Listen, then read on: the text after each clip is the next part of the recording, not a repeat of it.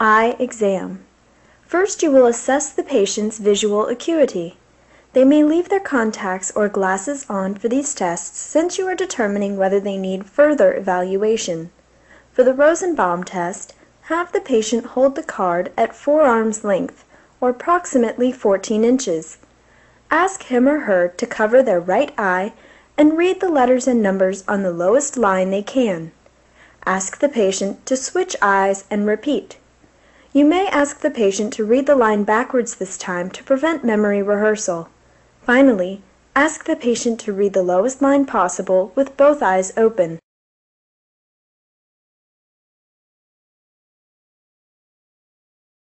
Use the Snellen eye chart to test vision at a distance. Position the patient 20 feet from the chart. As with the Rosenbaum test, have the patient first cover one eye and read the smallest line possible. Then switch the covered eye and repeat. Finally, read the lowest line possible with both eyes open. It is often helpful to occasionally ask the patient to read the chart backwards to prevent sheer rehearsal from memory. Always wash your hands prior to examining the external eye. Observe the eyes for ptosis, exophthalmos, lesions, deformity, or asymmetry. Spread the eyelids with your fingers and inspect the conjunctiva and sclera. Ask the patient to look up, down, left, and right to inspect the bulbar surface. Wash your hands again before proceeding to the next section of the exam.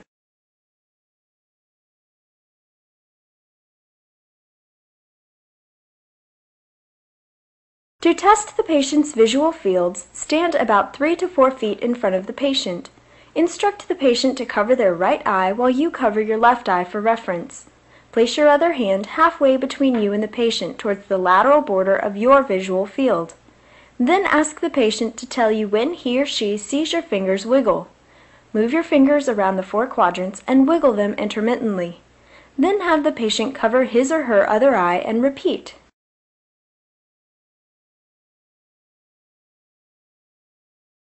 Finally, with both eyes open, hold up both hands and ask the patient to identify which hand moves, left, right, or both.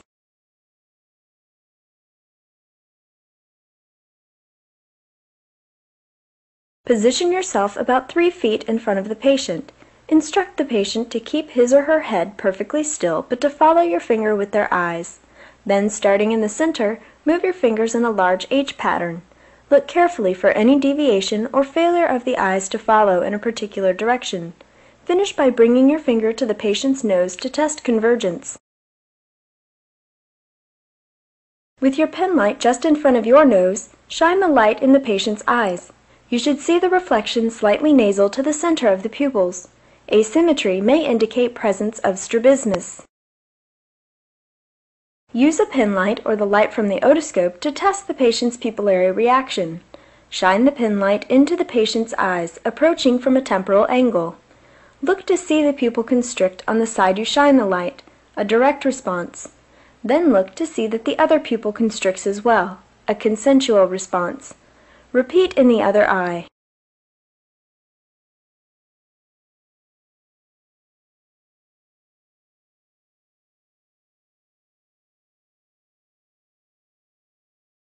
To test accommodation, place your finger a few inches in front of the patient's nose. Ask him or her to quickly switch focus from a point across the room to your finger. The pupils should constrict.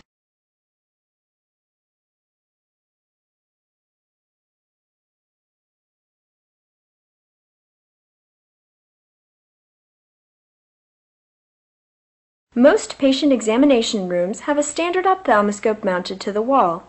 Adjust the aperture and diopter and adjust the light to about half maximal intensity. Dim the room light. Then, holding the ophthalmoscope in your right hand, hold it up to your right eye to examine the patient's right eye. Ask the patient to look straight ahead while you approach from a temporal angle. Brace your other hand on the patient's shoulder or forehead to gauge the distance between you.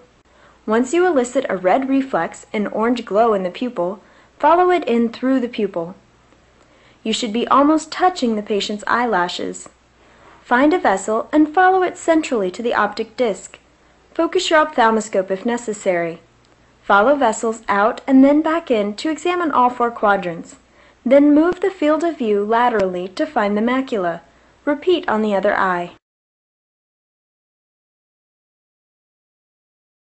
The panoptic is an alternative type of ophthalmoscope. Students should feel comfortable using both the panoptic and standard versions. First, adjust the focus by fixating on an object about 10 feet away. Adjust the rheostat to maximum light intensity. Follow the red reflex into the pupil until the eye cup contacts the brow. Compress the eye cup halfway and adjust the focus if necessary. The field of view is much larger with the panoptic. You will find you only need to tilt your head slightly to see all the features you were instructed to examine with the standard ophthalmoscope. Repeat on the other side. To test the corneal reflex, loosen the tip of a cotton applicator so you have a very small surface area. Quickly and lightly touch the tip of the applicator on the patient's cornea. The patient will blink if the reflex is intact. To use the wall mount ophthalmoscope, first press the power button on the wall mount. The rheostat, also on the wall mount, controls the light intensity. On a handheld unit, the rheostat is usually near the top of the handle. Press the green button and turn to adjust light intensity.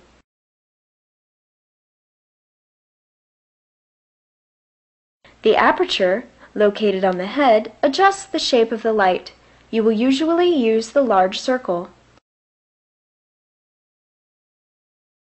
The diopter is the focus of the instrument. Set the diopter to 0 if both you and the patient have 20/20 vision. If you choose not to wear your glasses or the patient has corrected vision, you will need to adjust accordingly. Always refocus after you locate the optic disc.